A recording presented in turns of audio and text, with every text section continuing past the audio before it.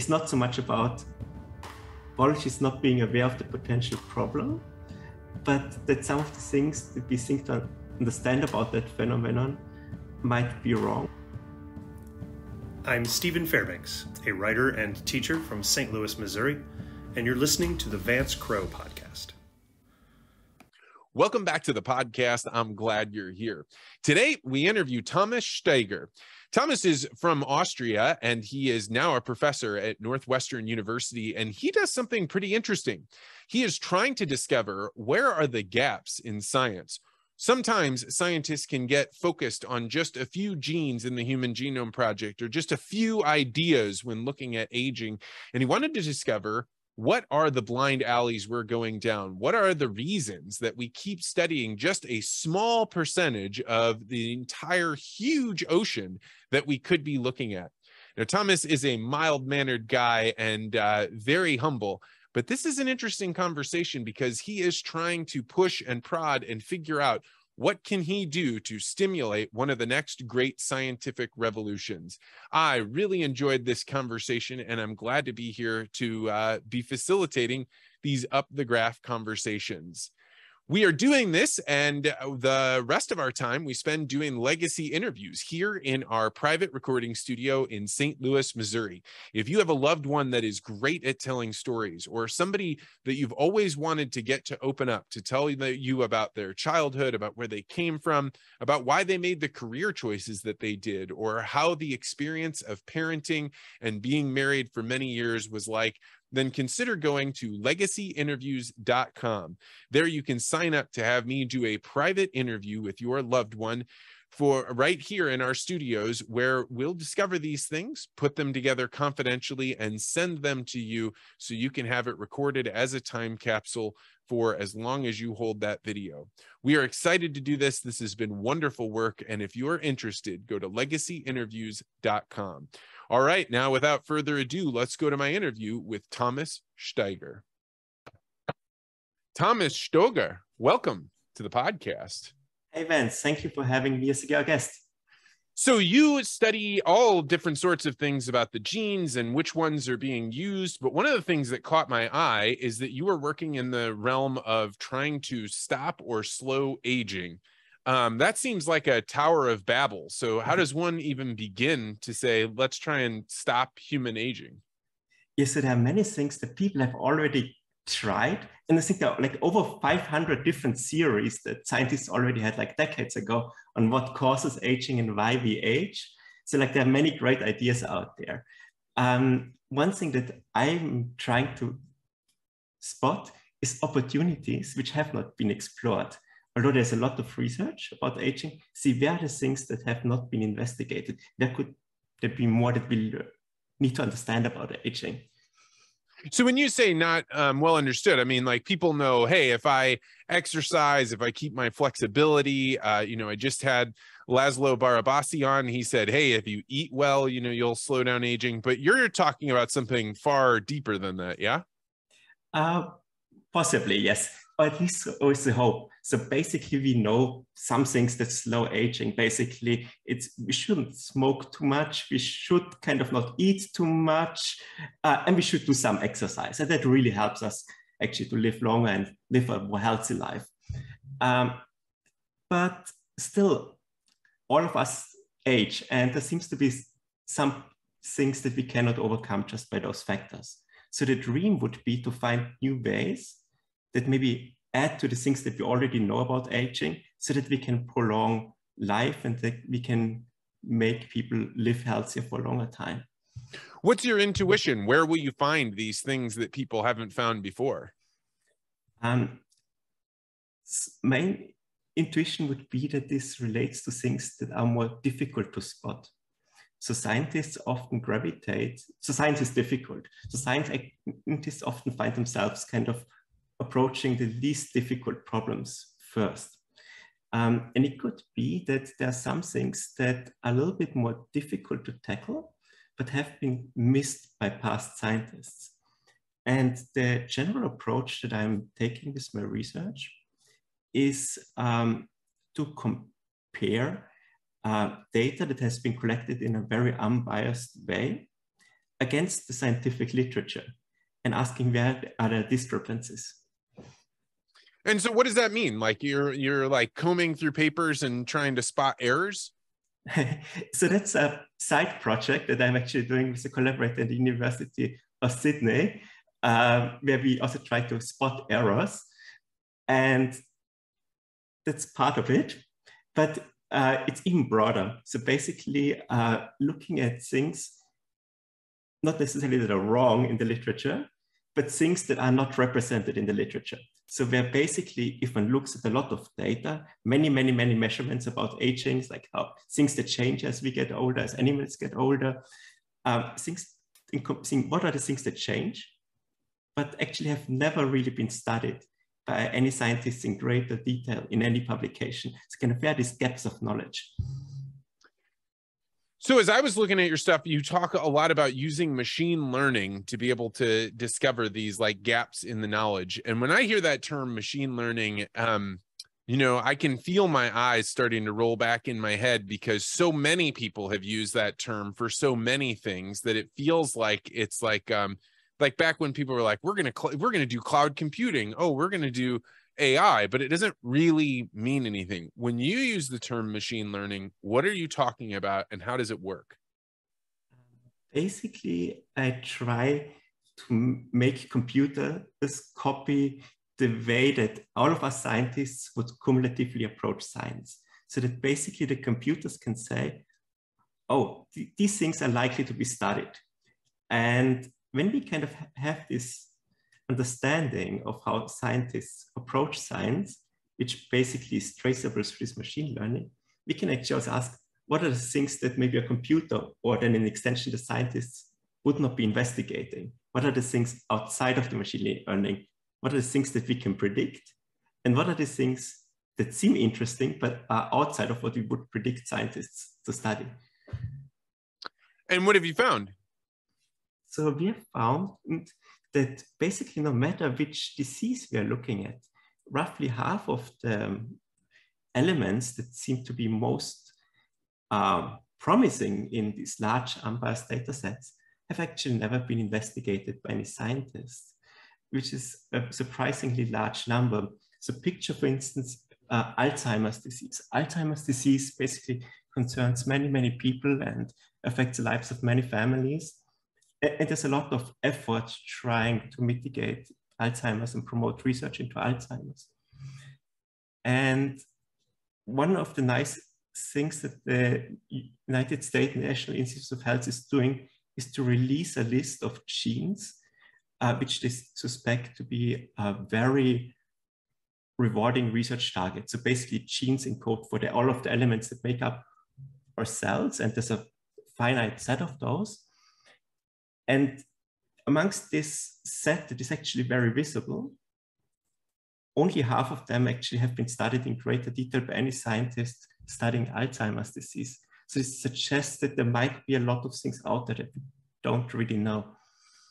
Yeah, I thought it was actually really interesting. You were talking about how kind of human nature goes around and impacts science. So one of the things that I found interesting was if a new junior researcher is coming up and they say, I'm going to study Alzheimer's, but I'm going to look after this gene that nobody's looked at before. Very few people think that is very relevant. The consequence to their career, which you discovered, was that it's likely that they will not advance. They will not end up ultimately getting their own laboratory if they went after a gene that was not well known. Is that because everybody already knew there was nothing to find there and that person went errantly looking after this? Or why do you think this is happening? I think that is certainly a suspicion that many will have, that maybe it shouldn't be investigated. That also holds probably for many of the genes that have not been investigated to greater detail. But this argument all becomes very suspicious once when all the data suggests that it is important for something that's important for societies, and no matter kind of which disease it is, be it like different, for instance, lung cancer or Alzheimer's or other diseases. There still seems to be this thing that junior researchers progress less in their careers when they start to explore and even publish on a less investigated gene. I suspect that it has to do with some social mechanisms. I think I don't really know the right answer yet. I have some ideas, but I think if we would understand actually what's going on, we could actually design better science. But since all of these things still prevail, I'm actually not sure if all of the ideas that I have actually turn out to be correct. But, well, let's hypothesize for a little bit. I mean, one of the ideas that comes to mind for me is that maybe you have a professor that falls in love with their research and they end up liking people that also study the same kinds of genes. And so you end up being like, hey, I want to talk about these things. We have a really deep knowledge, so it's easier to build relationships. And then my guess is that who gets laboratories may be largely determined by your science, but also largely determined by the relationships you have with other people. Absolutely, there definitely is this element. Also, that's one of the hypotheses out there, that basically there's no community or tribe of studying a certain gene, particularly if it's like new, there's no one else out there. There's not like a conference, there's not someone who could kind of write reference letters maybe, or who could basically provide reagents, like things that take time to manufacture. So like being part of a community definitely has some advantages. And there's also this idea about science actually being a tournament type of economy. So basically, it's best to be the first one to discover something, but even kind of being second in a tournament in also most sports is actually much better to actually be the best in a sport that no one is watching. Interesting. So basically, it could be this tournament type of dynamics.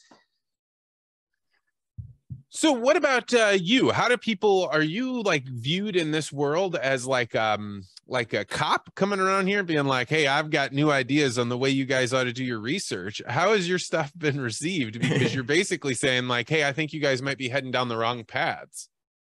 So it has been received differently by different people. I should say that some of the kindest and nicest and most supportive people that I actually have met are people that work at the National Institutes of Health. This also includes some collaborators that actually actively try to better science and understand science better so that interventions can be designed. On the side of individual scientists, particularly younger ones, they really like it because they see all of these vast mature topics that could be explored in the future and no one is really studying them yet. So it would be a lot of opportunities and kind of fascination.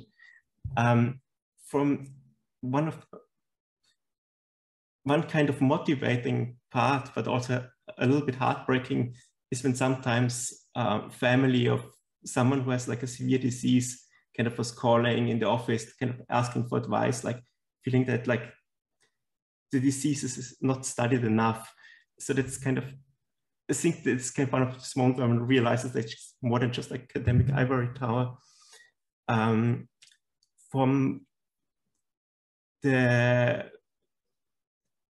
From some scientists, they're also kind of very skeptic though. Basically, they could see it as something that could divert resources or could even kind of damage the reputation of science itself. So I think that's also a very valid concern, that people lose some trust in science, and basically putting some information out there where science could work even better or more efficiently can also sadly be understood in a way where people that care about science feel that someone is attacking science, which is not my intent. Yeah, I mean, I think that like to describe your work in terms of the value it creates for other people, I was looking at some stuff on COVID and how you had suggested like, look, you know, of the number of avenues that we could go towards, the things that we could look at to say, how can we treat this and what are the causal mechanisms that are happening here? We're really just in a very narrow frame set, and we really should widen it out. If you were going to steel man the other side of this and say, no, we shouldn't be widening it out because that's going to dilute us, how would you say that the people that think that you're harming things, where do they have a good argument?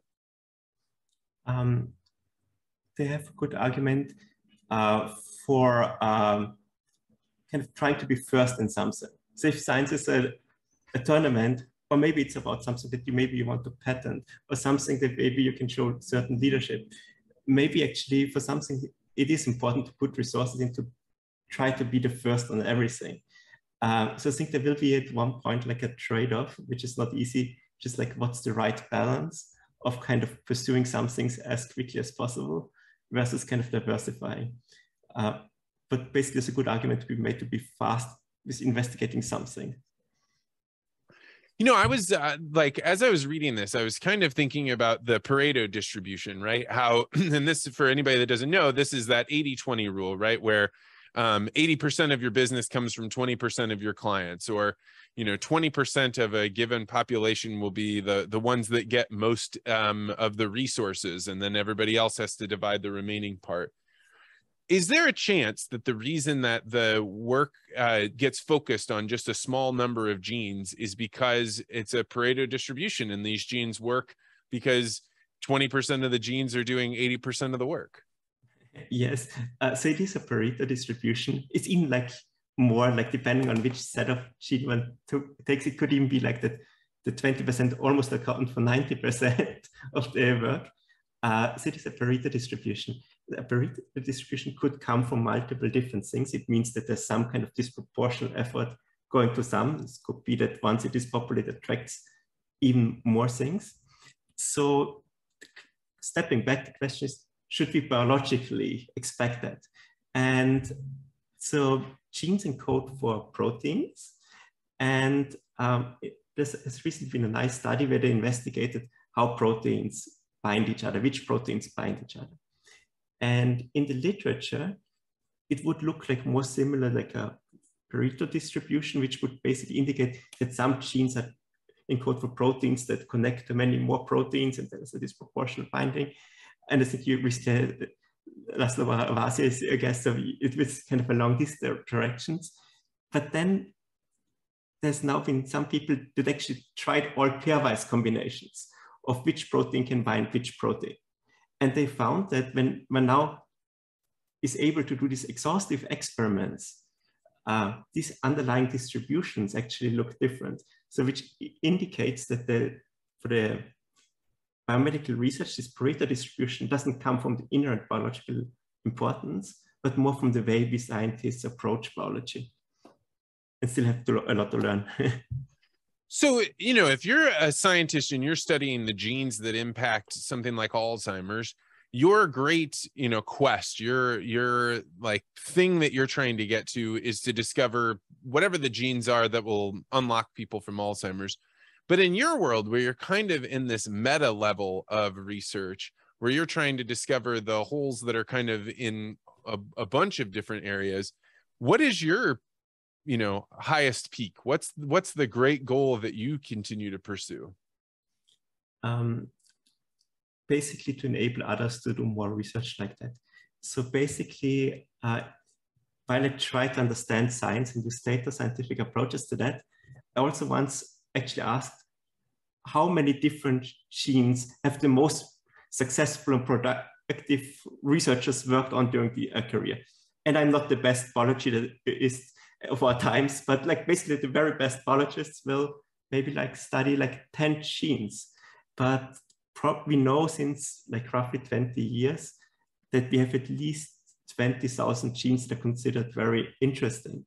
So basically, there's no way that any single laboratory or even any single institute can actually approach that problem. It's orders of magnitude bigger than any scientist could do. So I think my ultimate goal is actually to enable others to actually kind of follow the passion of discovery and see what's hiding behind all of these things that seem to be very important, but no one else in the world is investigating them to greater detail.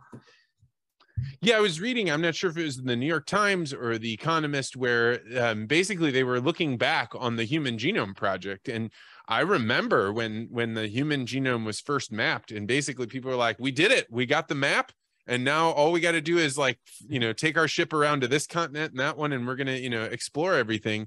But now all these many years after that's happened, we really have only mapped maybe 15% of all of the interesting genes, meaning that the 85% that remains has decades and decades worth of research to be going after. And that your research kind of concluded that we aren't even going after them. Like the speed with which we're going towards new land is very slow relative to continuing to pour down the path of the same ones we've known before. Absolutely. And one could even add to that we biologists, and particularly biologists that work around genes, are in an extraordinarily lucky position. In most scientific disciplines, we do not know what we do not know. But we biologists, we kind of know what we do not know. We know that there should be roughly 20,000 things that could be quite interesting, maybe 10,000 extremely interesting. And we are kind of only focusing on a couple of thousands. So we know what we don't know. So I'm not sure if it's actually special to the Human Genome Project, but the Human Genome Project really enabled us actually to see our ignorance, and also enabled us to biologists to create tools that would allow to study some of these other things. So for instance, because of the Human Genome Project, it's quite possible to measure all the genes in a single experiment. Like, how do they change in an experiment? So we know which genes contribute to individual diseases or contribute to susceptibility to severe pneumonia after COVID-19. So we kind of have these basic measurements. What's kind of missing is now the jump from having these basic measurements to more detailed experiments and characterizations.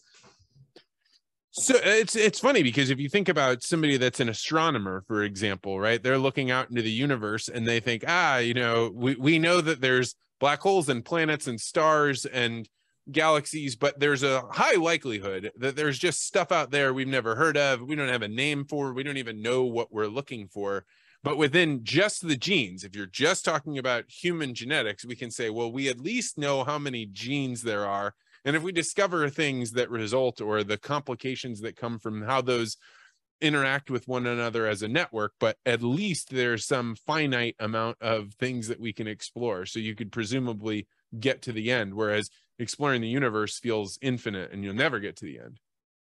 Absolutely. And I think there's even like evidence that also astronomy, for instance, is biased. So for instance, the planets that have been discovered outside of the solar system, we know that these are unusually big planets. So like from understanding of physics and astronomy, so basically the things that we can see, some things are less difficult to spot, namely the big planets. And I think that could also be happening for other types of sciences. And looking back at biology, that something similar actually has also happened. So how does one, like in your world, I would imagine it requires a great deal of creativity, because there's not really a map. You're just saying, hey, let's look at all of the work that's being done and see if we can discover gaps by creating computer programs. So how is it that you've constructed these experiments in your mind and then gone about creating them? So basically, I went in kind of those 3 stages. In the first one, I tried to think, what are all of the different things that could affect research? It's probably not complete, but like everything I could think of. Like basically, whether something similar has been studied in other contexts, what are biophysical properties of the genes and the proteins encoded by them. Try to be quite complete. And then only after I had accumulated what is now over 100 types of different information about the sciences, including careers of all scientists, I went to the modeling and tried to understand which of these things actually explain science and where are the gaps in knowledge. And now in kind of the third stage that I've recently begun is actually then taking some of these discrepancies or gaps in knowledge and also actually trying to go back to basic research and study some of those genes and the things that we would know about these genes in other contexts and see, do they actually extend? Particularly for myself, I'm interested in aging. Like, can we in the third step learn something more about aging by looking at these steps? So I want to like highlight this thing, because you're very soft-spoken in the way that you describe this, but the level of detail that you went through, when you were doing this research and you were saying, hey, let's try and find gaps, let's also look at, hey, in what labs, and you're focusing on which genes, how does that impact your career over a period of time? So being able to track just like, hey, what happens to an individual as they've made these decisions when they are, it takes individuals to study science. So they're out there studying science, and then what happens to their career, but not just any one individual, you're looking at a mass of them, and then saying, well, now we can see that there are some causation here. Like if you're doing, like we said earlier, you're studying unknown genes, you may not get a laboratory. How does that then create a feedback loop? This is fascinating, right? Because it seems really far away from the world of biological sciences, but without that knowledge, it'd be very hard to redirect where people are going. And just even having the idea to think about something like this is quite it's fascinating to me that you would even come up with that. So basically, this argument that people have been studying the same things as in the past has already been made 20 years ago by biologists. So biologists have repeated that again and again. So I suspect that the reason why things haven't really changed is not so much about biologists not being aware of the potential problem, but that some of the things that we think to understand about that phenomenon might be wrong, or that basically something else which is needed. And this something else, given all of the large experimental advances that have been made in the last years, think just for instance about CRISPR, if those experimental approaches are not sufficient, it might be something less about the science or the methods, but something more on the social side that actually is holding us back. So in that regard, how do you feel about groups like the NIH and how they have so much influence over what gets studied because they create grants? What has your research taught you about, or shown you about, how groups like that impact the nature of science and where we're at today? Yeah. So I think for the NIH, I think that people think on a very long-term time scale and very intelligent. I think also looking at some data, actually see that when the NIH started programs to promote research into underexplored genes, that these things actually generally work. So there are programs that the NIH can design that seem to be working, but one obstacle I think that many people, also policymakers, face is actually that scientists hold them back. So basically, for instance, when you think about the research grant, there's like one aspect where me as a researcher has to write a grant, then submit it, for instance, to the NIH, but they then give it to other researchers that then basically review their work, basically, and give kind of a score of how well they think this research will work out and how valuable it is. And I think there are many indications that it's actually this kind of peer review and basically other scientists that then discourage the NIH and other policymakers from exploring the unknown further, because there's like more risk, there's more uncertainty. And if basically they have to compare like an extremely fantastic project where it's quite sure that it will actually work and will probably benefit like the scientists involved and maybe also even their trainees, and then there's like some other project which has more uncertainty. It's understandable that many people maybe favor the first one over the second one. And I think that is a problem for policymakers. Yeah, I mean, I think I see that in all domains, right? In business and everything. You bring in the new people that say, hey, I want to try this totally out there idea, which is the thing that will bring you new discoveries. It will knock you into new frontiers. But when you're looking at it and you're an experienced person, you can look at it and say, we've already tried that, or we looked around there and it didn't work. And these things, you can waste a lot of money. And some of that wisdom is correct, but also some of that wisdom can have the impact of stultifying things that maybe just barely missed last time. And this time, if you never swing back to it, you'll never get there. Yes, that is very true. I think that could be quite happening. So like to your earlier question, I think maybe one thing that, for instance, policymakers could make and have partially been making is like to set aside a certain amount of money for these kind of projects, which are a little bit outside of the main lines of scientific research, that would be less easy to predict, that might be more rewarding on the long run. So one of the questions I like to ask scientists that are deep into the game, but I think it can make people a little uncomfortable, is what do you think of the current peer review process? Would you keep it in whole? Would you make dramatic changes to it?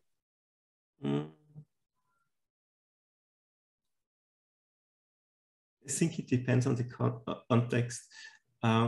Basically, there's a peer review system in place for individual research publications that acts as journals. I think this is overall a good thing. Also because I think there's actually maybe even like too much science being published. So there's like some arguments that can be said that if there's too many publications, it will actually slow down science, basically making it more difficult for new ideas to surface.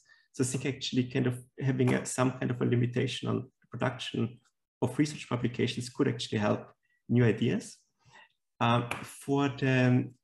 Wait, that's novel. I have never heard anybody say that before. That one of the consequences of this drive to publish is that now there's more and more publications, and as there's more publications out there, then the people that are reading these research and saying, I want to be up to date on what's going on, the flood of information is actually keeping them from reading enough or knowing what the state of the art is. And so therefore, publishing more doesn't get you anywhere faster. It means you have to sort through more noise potentially.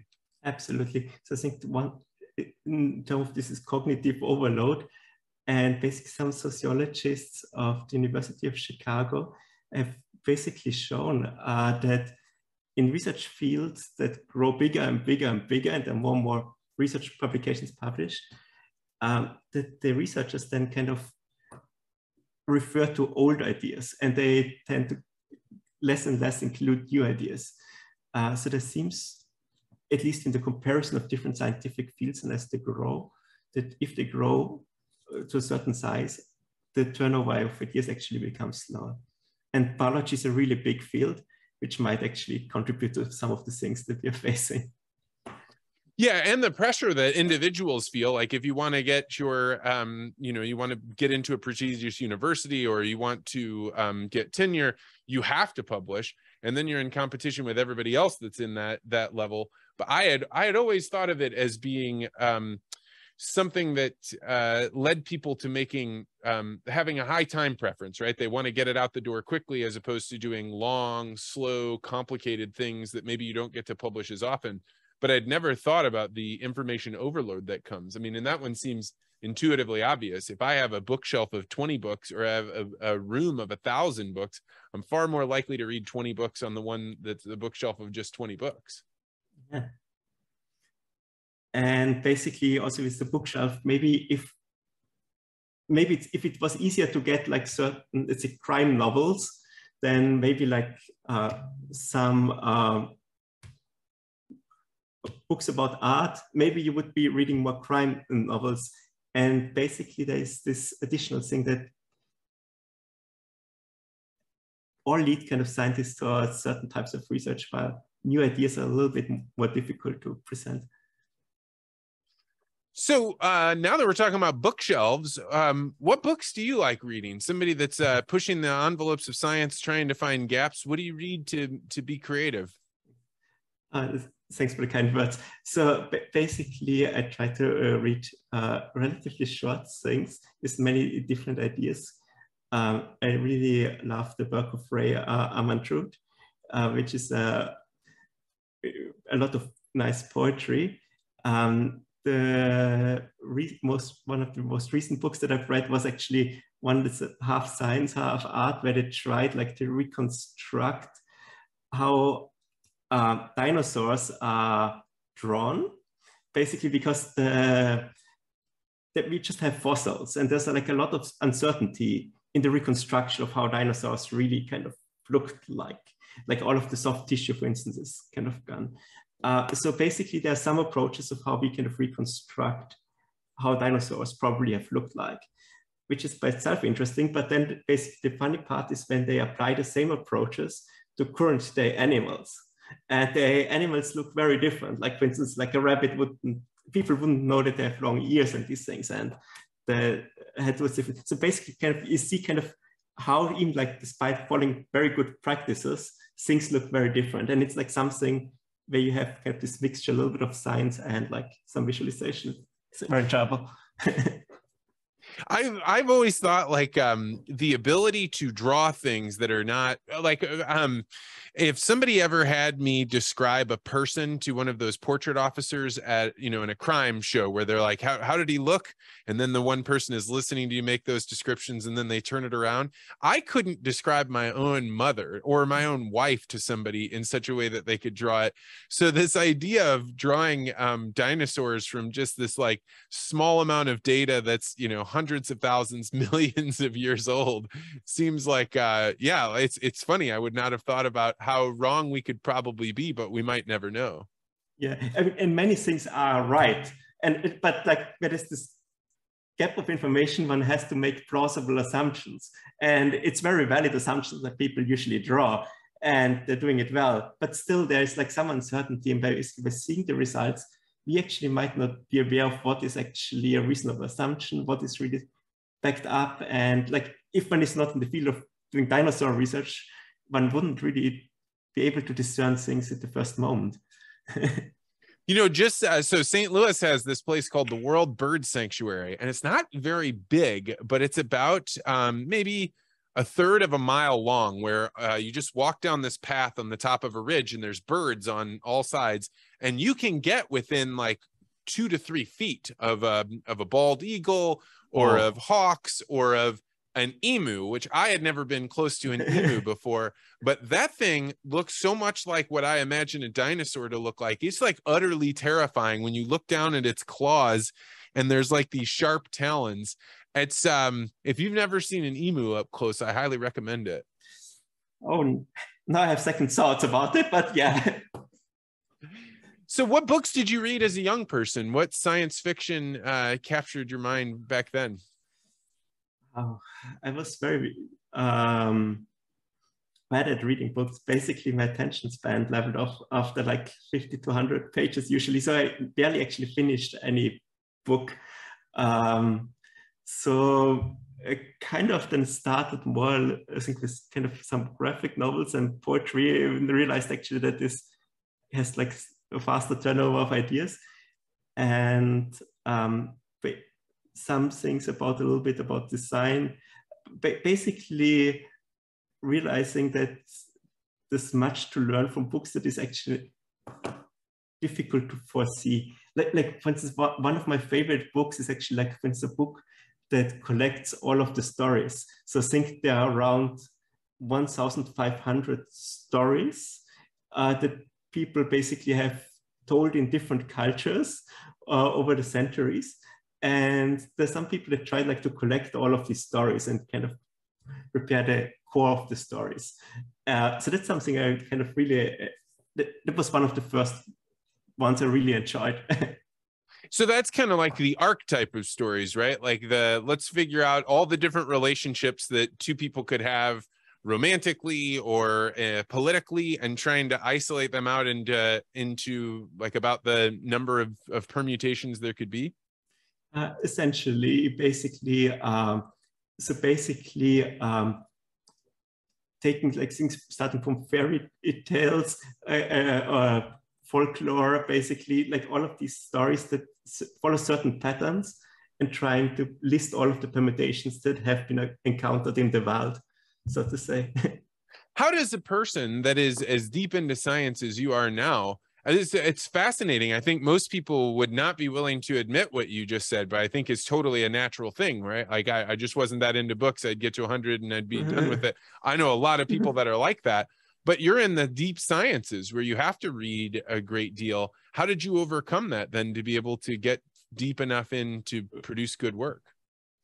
So one trick is like trying to rotate multiple things at the same time. And also kind of reserving some time, maybe over the weekend or so, for reading a little bit longer on some things.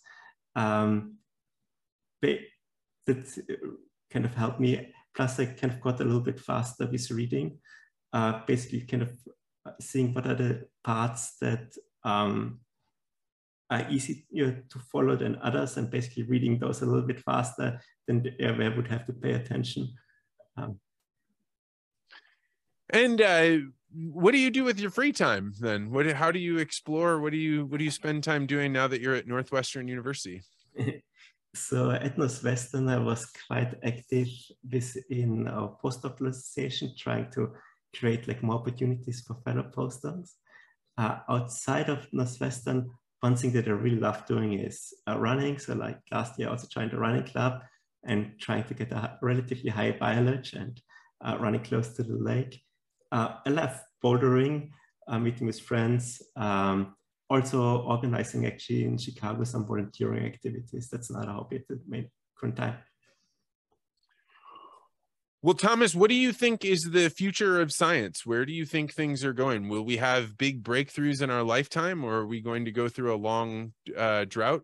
Are breakthroughs happening right now and we just don't know it? I hope that there is a breakthrough that it is happening right now. But if we look at the past and history of science, people always, no matter at which time, had the feeling that their times are really special. And there is just a break just around the corner and the newest discoveries are exceptional. And probably there's some truth in it because people have always been doing great discoveries. But I don't think that our times is more unusual than other ones. Maybe one thing that we can do is really kind of taking this gift of this Human Genome Project and knowing which things we know and which ones we don't know. I personally hope that we can design some more clever ways of science. And knowing that there's so many gaps in knowledge in things that are important to us and our health and society, effects of biomedical research, maybe we can kind of re-navigate and kind of see what's missing there. But otherwise, I think things will continue more or less the way they're now. They will yield some interesting things, but I think things could be faster. If you were advising a young person that's excited and interested in biology, what field would you tell them they should go explore? So currently 3 fields of biomedical research seem more open towards novelty and innovation. So basically, I again kind of looked at all of the publications through computational approaches and asked best like more novelty appearing. And the 3 fields where many things are currently happening is the biology of aging, then things relating to human vision, and I think it's not a coincidence, nutrition. Yeah, we just had Laszlo Barabasi Yes. on, and the nutrition conversation was mind-blowing, right? His belief that we've been really honed down on just the macronutrients, proteins, carbs, and fats, and a few of the nutritional components, but that there's this massive amount of molecules that we've been eating, and we have no idea how it impacts us, how it regulates our bloodstream, how it does. That conversation alone really opened up my eyes to how easy it is to oversimplify a subject and then have that become what is just known, because everyone you talk to, dietitians, people that have spent their entire lives on this, the subjects Barabasi was bringing up they never talk about it all, and I've been to their conferences. Mm-hmm. Yes, it's maybe again indicating how much scientists used to study only some element of a scientific problem or question, and that even like in things that are even close to us and we can experience on an everyday basis, like many of the other things, there's still so much more to learn, discover, and understand. Yeah, and it's kind of like Michael Levin always talks about, whenever I've had him on, he's always saying, you really have to be careful how you define things and what you think you know, because, I've been at places where people are like, we already know the way you get fat is it's, calories in, calories out, proteins, carbs, and fats. And for a long time, if you don't have another framework with which to explore that, then you just accept that wisdom as true. And it doesn't even become something that you could question because it's the thing that's always been there. Yes, and to some extent, we also rely on the information that we get and that we have access to. And one can't think about all of the different topics of the world at the same time. So at some extent, there's even like some kind of trust that we have to in the things that we are hearing. Yeah, and there's a weird challenge, and I find this on the podcast, right? Like, if I want to explore ideas that are outside, that are like what I call up the graph, I will inevitably interview people that other people say, oh, that person's a crazy person, right? You know, that person is saying things that are so wrong that you're doing something bad by giving them a platform to those ideas. And that's really obvious when you're talking about things like, you know, somebody that denies the Holocaust, right? Like, okay, that may be an idea you don't want to explore, but you also need to be really very, very careful that you don't get guided to say, oh no, those people, their ideas shouldn't be discussed at all. I used to work at Monsanto, and people that were non-GMO that thought, hey, GMOs are all bad. It becomes very easy to get into your club and say anybody that doesn't like GMOs is just entirely wrong. Everything that they're saying is incorrect and we should throw it out. But it's very difficult to break away from your tribe and try to be open to ideas that your tribe says shouldn't be allowed in. Yeah, absolutely. I mean, I think one thing that you're also doing here is just kind of this idea of almost inquisition, of kind of asking why, and like asking for the reasons. I think that is something actually that also helps, like, to see if people have thought about it, what are the reasons they come to a certain belief. With the example that you mentioned, with people basically having very strong beliefs, there also is this thing that people kind of can adopt different identities. And there's this idea, I think, Amantia said, that basically if they see one identity under some threat or something that's out of their control, maybe, they become very, very protective of one thing. Yeah, and it's like you feel righteous when you're defending a group, right? So if you're saying, and this was something that happened to me all the time when I was doing my work with Monsanto, is that if you threaten somebody's identity, they don't necessarily come back like with the "you're threatening me." They come forward with the idea of like, I'm here to protect my group, and because I'm protecting the group, I am righteous, and my like emotional level that I bring to this is perfectly acceptable, because everyone I talk to, when I turn around and say, hey, did you see what I did for you, group? All those people around you are supporting you getting that emotional about that. And I'm certain this is happening in the field that you're talking about with science getting too slimmed down into one area. Maybe it's not the emotional vitriol of the anti-GMO, but it's still that same kind of team mentality. Absolutely. And I think people have also observed something similarly. I think when they were studying, for instance, I think the early day of, I think, Calvinism is an example of maybe also extreme views. There also a lot of the arguments were actually made that people even like they have to do things for the others. And even if things maybe would feel maybe not completely right, and maybe actually some people would do things that they wouldn't personally want to do, they would argue that it is for the group, and they basically have to help the others. So it's a little bit tricky, because I think there's this delicate balance of seeing what might be good for others and trying to care about that, but actually that also can lock things in a sometimes not so fortunate way. Yeah, I mean, I think that this is something well understood, right? When you're trying to get young men to go off and fight in war, one of the ways that you can do it is to generate that level of loyalty that comes through enduring pain and sacrifice and suffering together. So one of the functions of boot camp is to make it so I've gone through some trying, really intense experience. And so now I'm going to be far more trusting of the guys that were to the left and right of me. And then when we are all going to do something like shoot at other people, because I'm doing it for them and not just for my own good, I'm much, much more likely to do this. And this occurs across all sorts of domains. Like I one time remember reading a story about a social scientist that knew if you do something that's really exciting with somebody else, that the dopamine that gets happen makes people more likely to fall romantically in love. And so he got a rickshaw in Thailand with this girl that he'd been trying to court. And they go through the streets and they're running and it's really exciting. There's traffic everywhere. And he can tell she's just getting really, really excited and happy. And they get done. And he's like, what did you think? And she was like, oh my gosh, that driver was amazing. Oh. But it's true, right? You go through this exciting thing, you have these good feelings, and you want to be around other people. You like them, they become a part of your group. Yes, and well, yes, there's like some biology there that is basically reinforcing this thing. So probably it's like if it's there, it must be there for some reason in a way. And I've worked in the past in some sense. So as you look around at the world and you're like saying, hey, when I'm not doing research, when I'm not focusing on this stuff, what do you pay attention to and how much time do you take away from your work? I mean, I know you have your hobbies like running and you're organizing. Do you watch the news?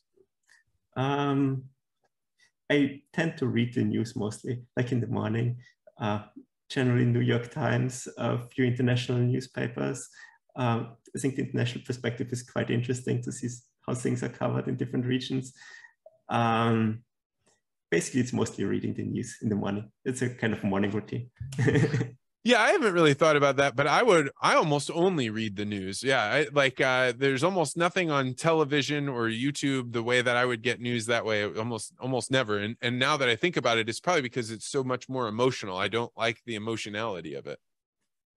Yes, I can understand that. I think for me, it's also a little bit about kind of the time. So I think sometimes actually, I'm not sure. It could just be like a habit that I picked up once and enjoy. So Thomas, if people wanted to learn more about your lab or find out about your research, where would you recommend they go? Googling for Thomas Stoeger Northwestern and they will find me. Well, Thomas Stoeger, this was very interesting. I'm excited to see what doors you open into science. Thank you so much for coming on.